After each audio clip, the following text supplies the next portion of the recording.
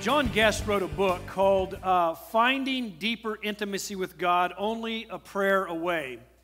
And in the book itself, he writes about an illustration of discipline versus spontaneity. And really, you could kind of say that in his illustration, spontaneity is kind of a code word for ADD. And he talks about this idea of people who are disciplined versus those that just want to live life by spontaneity and running around by the seat of their pants, and how he deals with those two together. And he says, discipline today is a dirty word in our culture. And he goes, I know I'm speaking heresy in many circles, but spontaneity is greatly overvalued. And he goes on to say, the spontaneous person who shrugs off the need for discipline is like, and he uses an illustration of a farmer who is going out to gather eggs. And the farmer goes out to gather his eggs, and as he walked across the farmyard toward the hen house, he noticed that the pump was leaking. So he stopped to fix it. It needed a new washer. So he set off to the barn to get one. And on his way to the barn, he saw that the hayloft needed straightening. So he went off to fetch a pitchfork. But when he got to the pitchfork, he found a broom hanging there with a broken handle. And he says, I must make a note to myself to buy a new broom the next time I'm in town, he thought. And the next thing, and the next thing. And by now it's clear that the farmer is not going to get to his eggs. It's likely that he's not going to get anything accomplished he set out to do for the day. He is utterly and gloriously spontaneous, but he is not free. He, if it's anything, is a prisoner of his unbridled spontaneity. The fact of the matter is that discipline is the only way to freedom. It is the necessary context for spontaneity. And this morning we're going to look at the difference between these two and what James has for us in these three areas that he asks us to be disciplined in our own lives. Because really when it comes down to it, there are things that you and I need to work out in our life, and these three really need to be embraced. That of being patient, that of being strengthened for the journey ahead, and the lack of complaining about other people. And so this morning we're going to start this journey in these three areas. And then we're going to finish up with illustrations from the illustrations that he used in the text this morning. And along the way, hopefully, you might find yourself somewhere in here and catch some applicable points that you need to apply to your life as we move forward. The first area that James wants us to really deal with is the idea to be patient. Now, notice the words in verse 7. Therefore, what he's dealing with is all the 6 verses above that in James chapter 5, verses 1 to 6, that dealt with the wealthy and they're taking advantage of other people. And he's probably got a mindset that some of these people were the ones that the wealthy were taking advantage of. And he says, yes, I understand the wealthy are like this. Yes, they have done this. Therefore, church, be patient. Now, I don't know if you're like other people who need to have some patience or have asked for patience. The key here is if you need patience, don't pray about it. You know why? Because God's going to bring it. And you come to God and say, hey, God, Lord, I just need some patience, and I pray that you would give me patience. And I could just see God up there in heaven chuckling. All right. Hey, Jesus, watch this. Boom! He's going to put you in a situation that you are going to need patience. And it isn't going to be that he is going to bring it to you. He's going to mold it into you. So be careful what you pray for. Matter of fact, patience is actually a gift of the Holy Spirit. And the Spirit is going to cultivate that in your life as you grow and you depend upon Him. And I'll speak to that more in a moment here. But as we begin to deal with this idea of patience, I want you to notice here, and in the text or in your notes, I want you to circle the word, be patient, those two words, and I want you to write above it, this is a command. This is a command. This isn't an option A or B. This isn't something that you get to do or not get to do. The Word of God tells you and commands you, be patient, brethren. And he's addressing the church. Now, you may ask yourself, well, I don't know how to be patient, or I need some patience and I keep praying for it, and all I do is get in trouble, or I have all this pressure come my way. What are the keys to understanding patience, or how to be patient? That is the question we need to ask, and I want to answer with two things. Number one, the first key to being patient is trust in the sovereignty of God. Now, what does that mean? What is the sovereignty of God? What that means is that God is in control and you are not. God is in control. He governs everything. Matter of fact, the pressure that you're under, the situations you find yourself in, they are there because of God's permissive will. He has allowed that into your life. So trust in the sovereignty of God, that He's in control and you're not. Thank God we're not in control. The world would have been spun off its axis and bumped into Mars if we were in control. But God is in control. That's the first key. The second key is that we need to understand that God has a plan. It may seem that life is chaotic. It may seem that it is spinning out of control. But I want you to understand this. God has a plan. Now, the key to this thing is asking and finding out what is God's plan for you personally, for us corporately, and for our nation and the world. And a lot of that, God has already shown us in His Word what His plan is. His plan for your marriage, His plan for your parenting, His plan for your business. Whatever it is, God has a plan. So trust it. Rest in that fact that God is in control and has a plan here. Now, both the Old and the New Testament speak a lot about patience. And how are we to deal with patience? In Psalm 37, verse 7, the psalmist says, rest in the Lord and wait patiently for Him. Did you catch what comes before patience? What? Rest. Rest. Folks, we're running around like a bunch of chickens with our heads cut off, and it's just like chaotic, and we're trying to keep things in control, and it's like the juggler at the circus. You're juggling 50 things, and you're trying to keep it all in the air, and we need to just stop for a moment and listen to the psalm and be still and know that I'm God. See, before patience comes, we rest. We rest and wait patiently for Him. Do not fret because of him who prospers in his way, because of the man who carries out wicked schemes. I know that we have walked through life and we've looked at other people's lives and we've seen how prosperous they are. And we see how it's almost like everything falls into place for that person. And oh, I wish I could be like them. Or oh, I wish I could have their status. Oh, I wish I could go on vacations like them. Oh, I wish I had this or that. And you start comparing yourselves with others. And God just simply says, rest in me. That may not be my plan for you, but rest in me. Now, it doesn't mean that we don't work hard and go out and do what we're supposed to do and ask God's grace and favor and blessing upon what we put our hands to.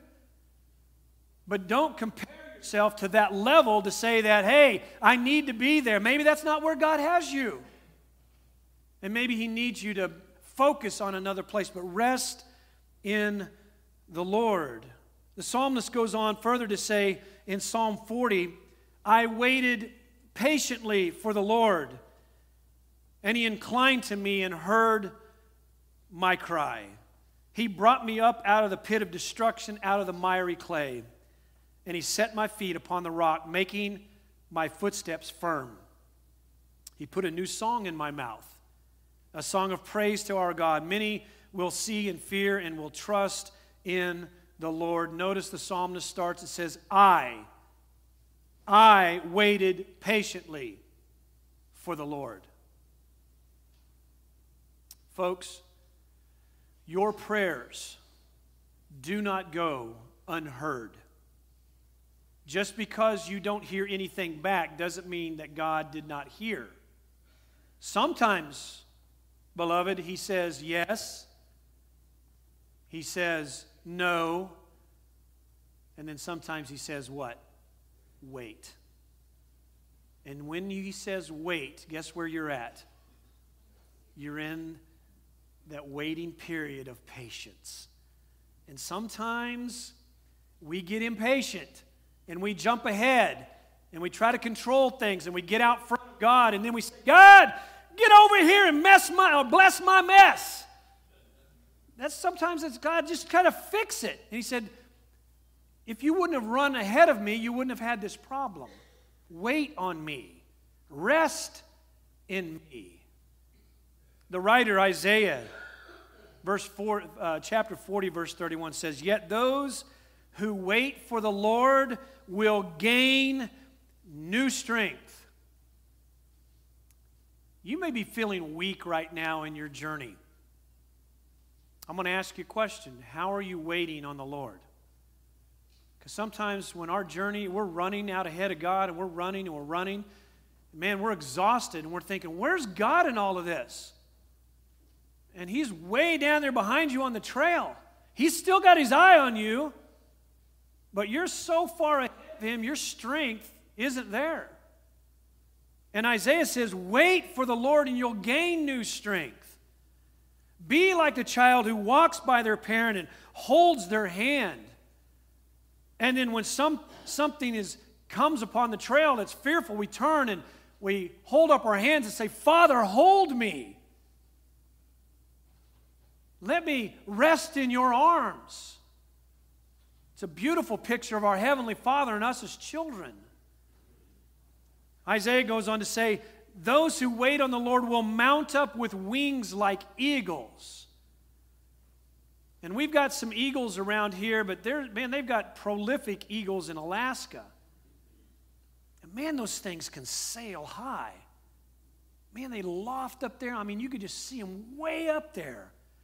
You know, you look at the clouds and those thunderheads that are rolling and boiling up to the point where they're just like way up there. Eagles fly at that level. Above the chaos and above all this stuff that gets us down up here, they fly at that level. And God is saying, be patient and fly at that level. Let me take you to new heights. But you can't get there on your own. You've got to wait on the Lord. Those who wait on the Lord will run and not get tired. And they will walk and not become weary. Man, we so much drain our spiritual life because we don't wait on the Lord. And He says, wait, be patient. Trust me. Slow down. Trust me. The New Testament, Paul writes to the Galatian and the Colossian church, and then he writes to his young protege, Timothy. Encouraging words of patience, and he says the fruit of the Spirit is love, joy, peace, what? Patience, kindness, goodness, and faithfulness. This is something that the Spirit produces in you. You don't produce the patience. God does. The way you help in the process is surrender and allow the Spirit to do His work in you.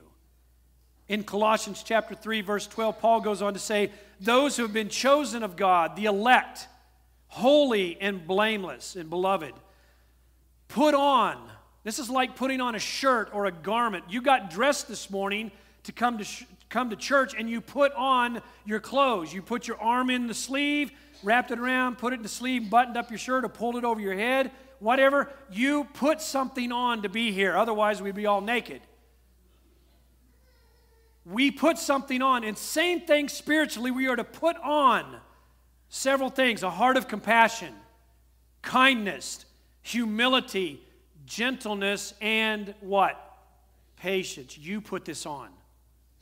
Work with God, but you put the patience on. You've got to be a part of the process as well. And Paul tells Timothy, the Lord's bondservant, and he's speaking to him as a young pastor, pastoring this church that has some trouble.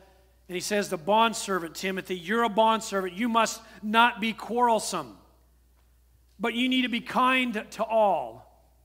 You need to be able to teach, Timothy, and you need to be patient when people wrong you, Timothy. Church, I want you to put your name there. The Lord's bondservant, you put your name there. You, David, must not be quarrelsome. David must be kind to all. David must be able to teach, and David must be patient when wronged. When your name is maligned, when your leadership is undermined, when no one thinks well of you or they speak bad of you in front of you and behind your back, be patient when wronged. And we're going to get it, folks. Just stay in the faith long enough and you'll get it. Someone is going to bring something against you, whatever it is. And I can't tell you what it is, but it's coming. You may have already had a storm and it's passed, but guess what? Another one's coming. Be patient. Be patient. That's the first thing. That's the first discipline James wants us to attach ourselves to or cultivate in our life. Be patient. The second area that he desires for us to be disciplined is in the strengthening of our own hearts. Strengthen your hearts for the journey ahead, because it is a journey. Look at verse 8. You too be patient. Now, in that text above in verse 7, he used the farmer as an illustration, and I'm going to use this on the back end to make my point. But he made the point that the farmer is patient when he plants his crops, and then the rain comes and the sun and God's plan for his crops and all that, and he can't do anything other than what he has done is plant the crop. He can't go out there and crawl around in the dirt and speak to the little plant and say, come on, little plant, get up. Can't do that. It didn't work. He just got to be patient until it pops up, and here we go. And so he starts in verse 8, you too, like the farmer, be patient, church. And then he says, here's the second thing, strengthen your hearts. And oh, by the way, circle strengthen your hearts and write the word command, because this is a command, this isn't an option. You are commanded to strengthen your hearts. Why? What motivates us to do this? For the Lord, the coming of the Lord is near. Now, let's talk about this strengthening, a command. Starizo in the Greek. It means to make fast, to establish, or to confirm. It means to stand there resolute with whatever's coming my way. I'm going to stand here and I'm going to take it. I'm strengthening myself for whatever comes my way. Now, there are two people in life. When something comes your way, there are those that run away from it, and there are those that run to it. Which person are you? Those that run away or those that run to it? Whenever I'm out on my bike, and I'm cycling, I've always got to watch for four-legged critters. Sometimes has a bushy tail and it barks. And sometimes those dogs come out from somebody's yard or whatever, especially when I'm out in the country riding. Those farm dogs, I don't know what they're protecting, but riding along, and here comes the dog, and you can do one of two things. I don't know what's coming behind me, so if I swerve away from the dog, I might swerve right into some car that's coming this way. So you know what I do? I take it to the dog. Seriously, I'm paddling, the dog, I'm like, dude, you are not biting me today. And man, I head right for that dog, and I start growling at the dog, and they don't know what's going on. They go scurrying off, and I just keep on riding. So you can face your fears. You can either run from it, and if I would have run from the dog, guess what he's going to do? He's going to chase me down and bite my ankle. But if I take it to him, no way, not today, not on my watch. Not on my watch. So I take it to the dogs of life. And so when you're out in your journey, you remember this. Find strength and resolution in your heart to take it to the barking dogs of your life. Run to that danger and face it square on. Don't run from it. See, as the persecution of the early church was ramping up, James charges his readers to prop themselves up, steel themselves for what's coming. Why would he do that? Because he says the Lord is coming back, and don't let him see you running away. Stand firm in that face. Can you imagine if Jesus ran away from the cross? We would all be headed to hell right now. There would be no salvation. He would have disqualified himself, and there would be no salvation. He faced it straight on. And I want you to notice that this falls fully on you to strengthen your heart. This isn't something that God does. The verb here is active. We're doing this, strengthening our hearts. This is what you and I need to do. This is not God's responsibility. Will He help you along the way? Absolutely. But you have got to determine that you're going to strengthen your heart and move forward in the journey.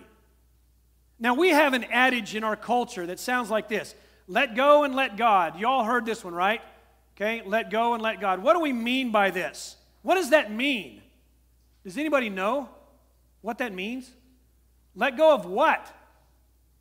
It's like the Beetle Bailey where the guy was running, he flew over the cliff, and he lands and he catches the branch, and he's hanging there over this precipice. And he goes, God, please help me. And a voice comes and says, let go. And he goes, is there anybody else up there?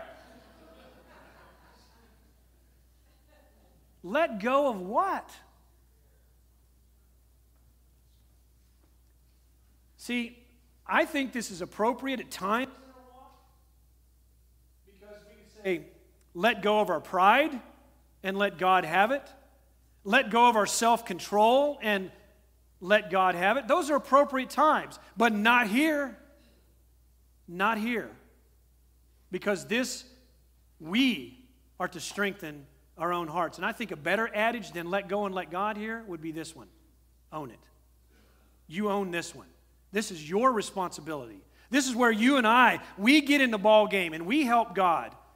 This is where the process works, where He and I work in tandem with this process. Look at Philippians chapter 2. Paul's writing to the church and he says this: so then, my beloved brethren, just as you've always obeyed, not in my presence only, but also in my absence. Paul is away. He's writing the letter back, and he says this to them: work out your salvation in fear and trembling. Stop right there for a minute. That does not say work for your salvation. It says work out your salvation, meaning it's a possession that you already have, and He's wanting you to work it out. Make it look good as you journey forward. You already possess it, now work it out. But it isn't just your responsibility here. There is a balance. Look at verse 13. For it is God who is at work in you, both to will and to work for His good pleasure. You know what His good pleasure is? He wants to build in you the image of Jesus Christ. That's what He wants you to look like in the end. So this is a tandem work that we help and God helps. And It reminds me again of a cycling illustration. Since I love to cycle, it's like the pedals on a bike. I don't know, one works and then the other, and as long as you're pushing both of them, you're going to move forward. Whether you're on, well, you won't move forward if you're on a treadmill or one of those bike trainers, but if you're out on the street, you're going to move forward. That's just what a bike does. You start and you go forward. I don't know if you've ever tried to ride a bicycle with only one pedal. Either the pedal fell off or it came unscrewed, or you're just kind of messing around and you're trying to pedal. So you push down and you got to pull your foot off, put it underneath it, and pull it up. And you look like a goober, You're like, trying to. It's like, what is that? Now, we who like to cycle, we've got all the gear and we clip into our pedals. And I can ride my bike with one pedal because I can put my foot out here and I can just pedal all I want because my shoe is attached to my pedal. And so I can push down and pull up. So I don't have that problem. I can pedal with one pedal. Like a dog attacks me on my leg here, and it's kind of like, I can pedal with one leg to get home, gimp home. But both those pedals have to work if you really want to make this thing work. And your salvation and your journey is exactly like that. God asks you to work out your salvation, and He's working in you, and they're both working together smoothly to move forward with one another. So the next time you're on your bicycle, yes, some of you are going to go home and dust that bike off that's been hanging in the garage, air up the tires. Try the illustration. I'm working out my salvation and God is working in me. And here we go. And then let's go ride bikes together. It's good exercise. Exercise our spiritual journey as well as our physical journey. That's the second thing that James wants us to understand is strengthening our hearts, which is your responsibility in the journey. Be patient, strengthen your heart, and the last thing that we are to really involve ourselves in is not complaining against each other. Don't complain. Now, I want you to circle those first three words. Do not complain. Circle that. And then I want you to put right above that, stop. Put the word stop right above that. The reason I ask you to do that is because the do not complain is a negation of the verb of complaining. And the adverb, the negative adverb that's in front of it, asks the person to stop an action that's already going on. So what James is addressing here is an action that is constantly going on in the church, and he comes along and says, stop doing that. So really, the word would say, stop continually complaining against each other in the church. That's what's going on here. And he says, stop doing that. Because it's ungodly and it's not appropriate within the church. Stop doing that. He says, stop complaining, brother, against one another, so that you yourselves may not be judged, because the judge is standing right at the door, meaning that he's imminently coming. And let us not be found judging and complaining against one another when the Lord comes. Let us not be found running away when the Lord comes, but strengthening our hearts and facing our fears. You see, really when it comes down to it, when we complain and complain and complain and complain, what we're doing is embracing a spirit of bitterness and resentfulness. And it has no place in the Christian church. It has no place in the believer's life. Because what it does, that bitter, resentful spirit begins to manifest itself in our relationships with other people. And not only does it defile me, because nobody wants to be around a person that complains all the time. They don't. And if you're that type person and you're complaining all the time, the people that are hanging around with you, they're just being nice to you. They don't really care to be hanging around people that complain all the time. Because what it does is then it produces a spirit of bitterness in a person's life, and then it defiles that person, and then it spills over and it begins to defile other people. And it is so insidious and sinful and ungodly in the church that God's going to judge it. Because he says the judge is standing right at the door. He says, don't complain so that you won't be judged. Hebrews chapter 12, verse 15 says this, see to it that no one comes short of the grace of God, that no root of bitterness springing up causes trouble, and by it may be defiled. I want you to notice something in this text. Root of bitterness, that word root there means that something's already in place, has been placed there, and has been there long enough to put down roots. So that bitterness has been there for some time. It isn't that you just got there, because it's been there, it's been cultivated, it's been ruminated over, it's continued to be rehashed in the mind, and it's set down roots, and now it's going to spill over into other relationships that I have. Be careful about allowing bitterness to root down in your spiritual journey. Paul says to the Philippians, do all things without grumbling or disputing or fighting or arguing, so that you will prove yourselves to be blameless and innocent, children of God above reproach, in the midst of a crooked and perverse generation. See, the world, that's what the world does. They fight and backbite and do all that stuff, and if it gets in the church, it fractures and tears the church apart. And you know what it also tears apart? Our witness, our evangelism. Why in the world would I want to be part of that? Because I already got it out here. I don't need it over there. There's no reason to join that group. So be careful about the complaining. And if it's already ongoing, James says, stop continually complaining against one another. And then to help kind of solidify this and drive it home, he uses 3 examples that we need to look at. Number 1, he uses the farmer. Now, I don't know how many of you are farmers out there or have, maybe you're one of these really expert gardeners and you like to, garden an acre or so or whatever. Ours is, about the size of this screen right here. One plant. There we go. That's easy to weed, that one. But if you garden or you farm or you plant something in the ground, you're at the mercy of the elements. You're at the mercy of your time frame to go out and water. Especially if you farm and you go out and you just kind of plant out there in those fields.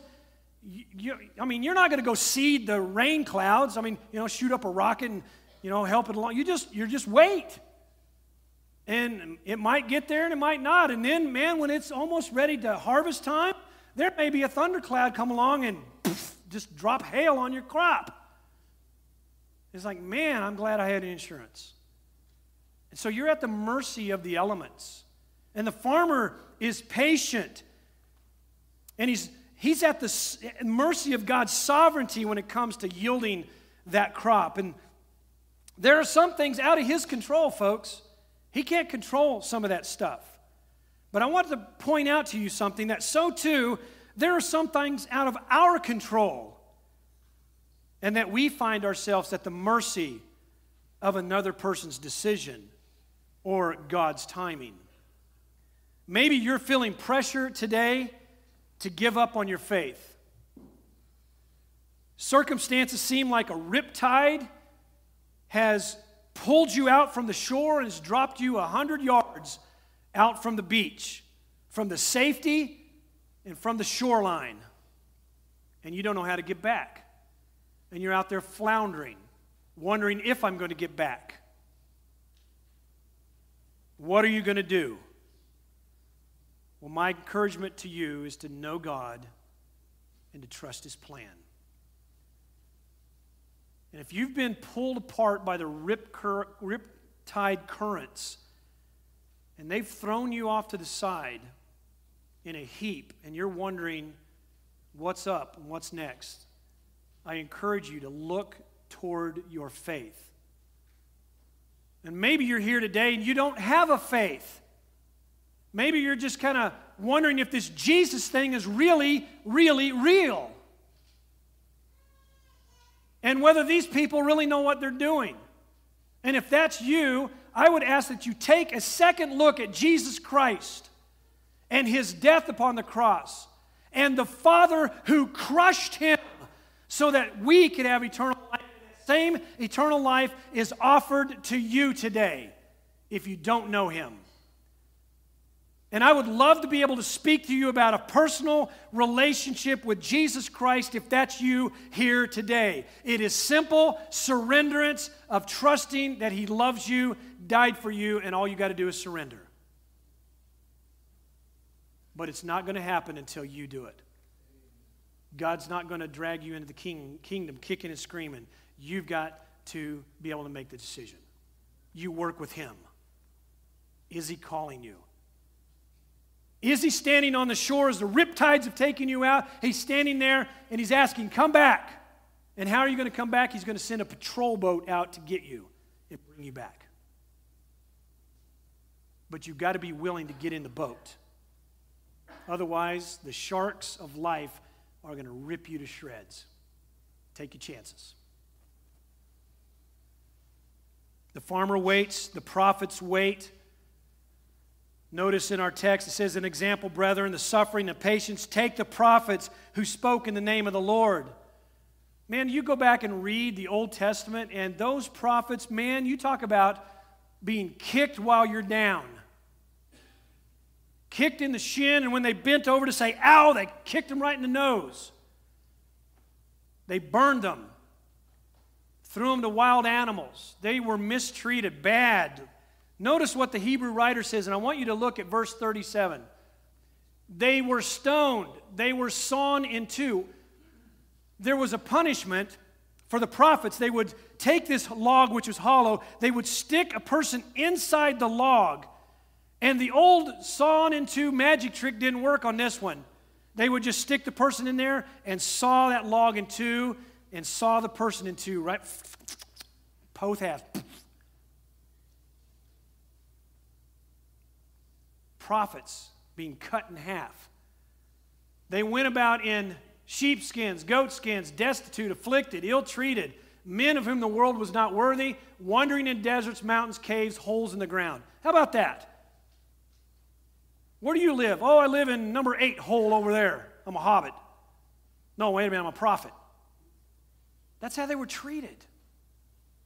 And we looked at them with the great patience they had of knowing that God had a plan and he was sovereign and that they were obeying what he said to tell Israel and Judah. And they kept on and they kept on and they kept on. Be patient. When God calls you, be patient. And the last person that James wants us to look at is the person of Job. You all remember Job, right? Not Job, Job. You know the story of Job, right? It's the book right before Psalms. And you start the opening chapter and, hey, and all the sons of men were coming before the Lord. And the Lord said, hey, have you seen my servant Job? Yeah, I've seen your servant Job, but you protect him. Well, whatever he has is in your hands. And what happens? Man, Satan attacks him by the permissive will of God. And look at everything he loses. He lost his children. He lost his wealth.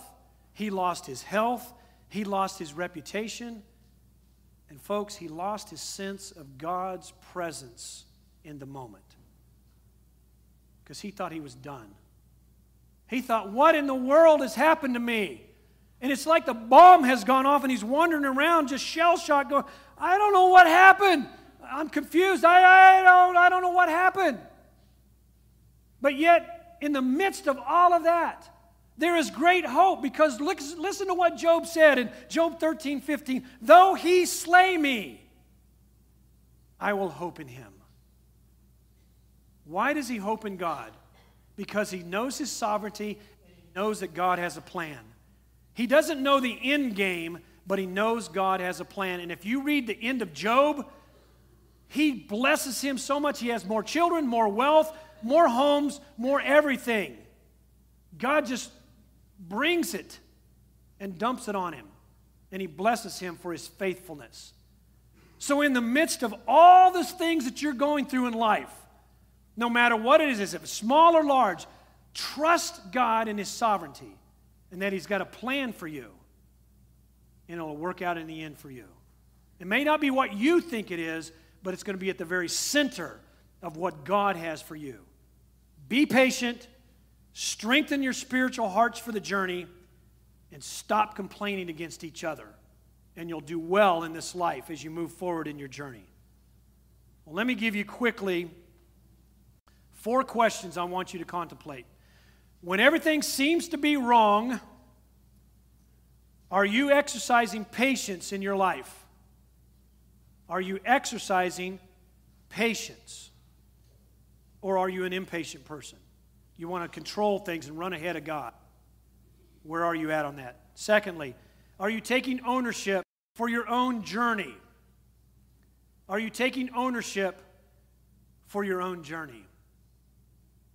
Thirdly, are you struggling with bitterness in your heart due to a hurt? Are you struggling with bitterness? Confess to the Lord and don't let it take root. Don't let it take root. Deal with it and do it quickly. And then finally, where do you stand today with Jesus? Is He your Lord, or is He just a name or a curse word? Where is Jesus for you today? Is He your Messiah, a Savior, Lord, Kurios, owner, boss of your life that you're listening to and hearing your spiritual journey and walking according to that? Or are you just seeing Him as that name that's out there? I really don't have a personal relationship with Him. And if you don't have a personal relationship with Jesus Christ, none of this matters for you today. The only thing that you need to get straight is surrenderance spiritually to the King who was crushed for you. My King died for me, and He died for you. May it be that you surrender if you don't know Him, and don't let it be tomorrow or the next day, because you're not guaranteed those days.